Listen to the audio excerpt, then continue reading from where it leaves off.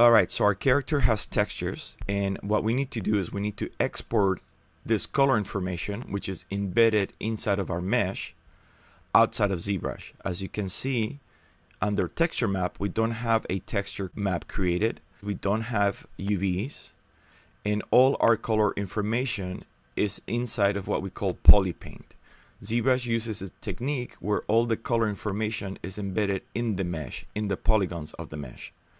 So in order to create UVs, we are going to go to Z plugin, and we're going to use the UV master plugin.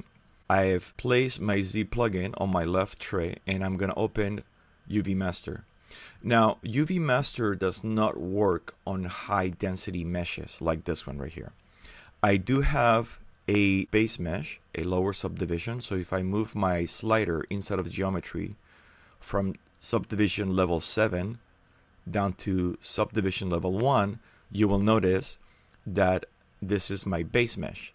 Well, we don't have to do that ourselves. As soon as we go to UV master, notice that we have a button called work on clone. That will be our first step for laying out UVs inside of UV master. And notice right here the meshes that we have open inside of our tool window. We have our infinity scan head, then we have the simple brush, a cylinder, and a polymesh 3D.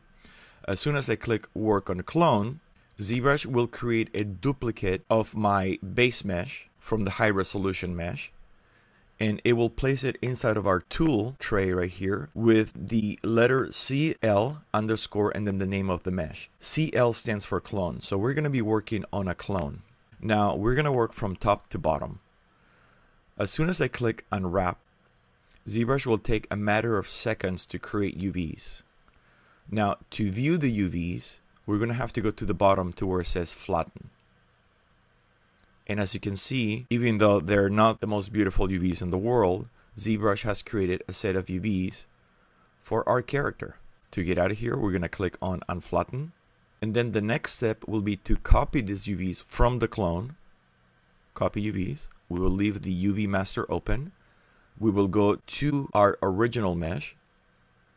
And we don't have to be in the base mesh for this tool right here. We can be in the highest subdivision level. And then with the UV master menu open, we will click on paste UVs. As soon as we do that, if we go to our UV map menu inside of our tool, notice that now the delete UVs and the morph UVs buttons are live. That means that we have UVs assigned to this mesh right here. If we go to our texture map, now what we can do is that we can export the color information from the mesh into a map based on the UV coordinates that we have created for this mesh. So we will go to create, and what we're going to do is we're going to click on new from polypaint. So we're going to create a new map from our polypaint. As soon as I do that, notice that now ZBrush has created a texture map with the transplanted colors from our polypaint. Now what we can do is we can export this map outside of ZBrush and tweak it in programs such as Photoshop. You notice that the UVs that we got were good UVs, however, were not the best laid out UVs. So what we're going to be doing next is laying out better UVs with the additional tools that we have inside of UV Master.